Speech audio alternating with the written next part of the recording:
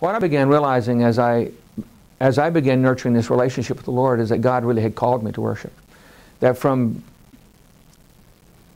the beginning of time, that God has planned for you and for me to be worshipers, and that He sent His Son Jesus Christ to die on the cross, not just to give us eternal life. That's wonderful that He's given us eternal life, but He did it so that we would become worshipers. He created us from the beginning of time so that we would worship Him.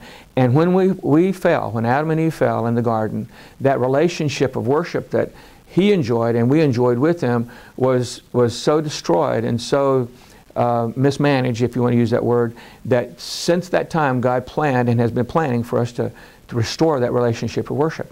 So when Jesus Christ came and He gave Himself for our sins, took on us on Himself our sins and the penalty of our sins, what He did was open the door for us to really worship Him in spirit and in truth and in freedom.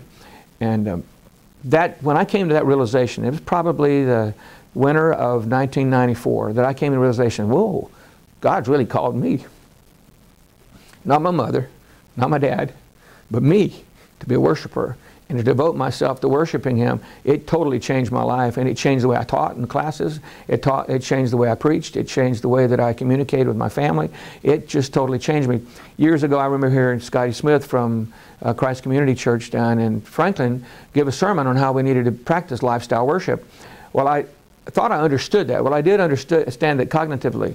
But when the Lord really kind of brought me to a place where I understood that worship was everything we are, I understood then for the first time what lifestyle worship was all about.